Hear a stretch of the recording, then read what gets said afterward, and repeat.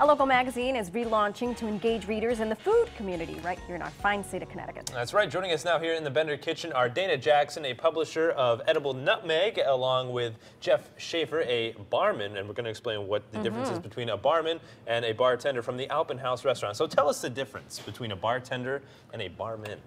Well, a barman is traditionally a little deeper schooled. It's an older title, and it refers to the ability of discussing with some knowledge any of the wines, the spirits, or the beer behind the bar. And we're going to be making a lot of spirits today. Not just pouring a beer. Not just pouring. You're like the Wikipedia of this sort of thing. Okay, sure, fine. I see those things. It's very reliable, too, you know. Exactly. Wikipedia is the place to go. And then, of course, we have Edible Nutmeg here. Tell us a little bit about the magazine. Yeah. I'd be happy to. Edible Nutmeg is a regional food publication, and it focuses on small farms, farmers, and restaurateurs.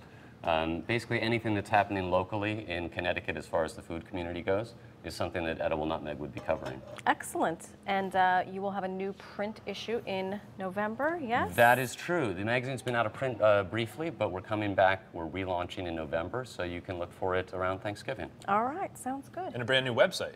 Brand new website. Congratulations. As of just a couple days ago, thank you. We relaunched our website, and the nice thing about that is that while you have to wait for the print edition, you don't have to wait for the web. You can peruse on the interwebs. We have weekly updates, new stories, new articles, and recipes, so please, www.ediblenutmeg.com is a great place to visit. All right, sounds good. And then, Jeff, you're going to be making a wide array of...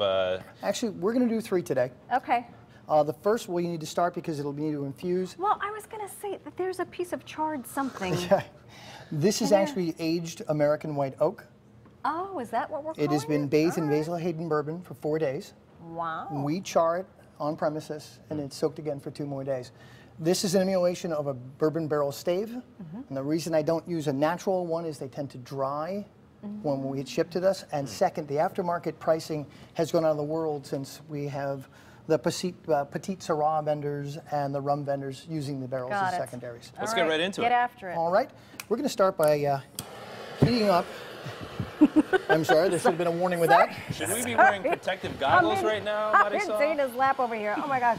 Everyone did sign a waiver, I assume. Well, of course. It's like a creme brulee. Okay, now what we're going to do is now we've got it lit. We're just going to let the low pressure take it away. Did you study chemistry at all, or? Well, I tell my guests, let me get this one. That's a no. That's a no. Let me tell my guests Of course I did. We all remember being in the 8th grade. Yeah. And coming home from chemistry class and telling our folks, oh, I want a chemistry set. Yeah. I think I walked in that day and said, Dad, I want the keys to the liquor cabinet. Perfect. There we go. Right. There it is. There it is. Smoke detectors, right? Exactly. This is what we do every day after the show. All right. Now, this is how we keep it in the glass. And, of course, there's always the special tool. A Sacagawea. They're no longer making those.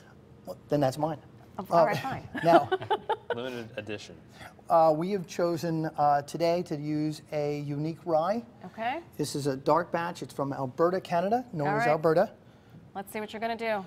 We're actually going to take, and I'm going to treat you like newbies. So I'm actually going to leave a dram in the glass. Okay. Now, the reason we do this is traditionally we serve browns, neat.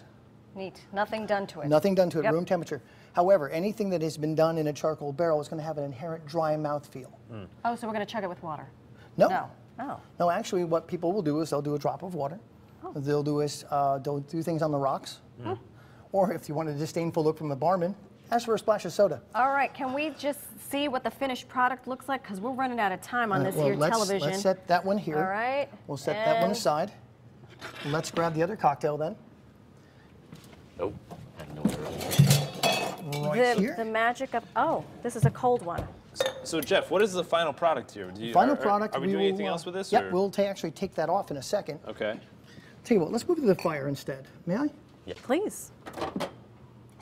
All right. Well, one last thing. Here's the water. This is the last step here, Jeff, because we got to rock and roll. This is a signature. This is one I do not recommend laymen do.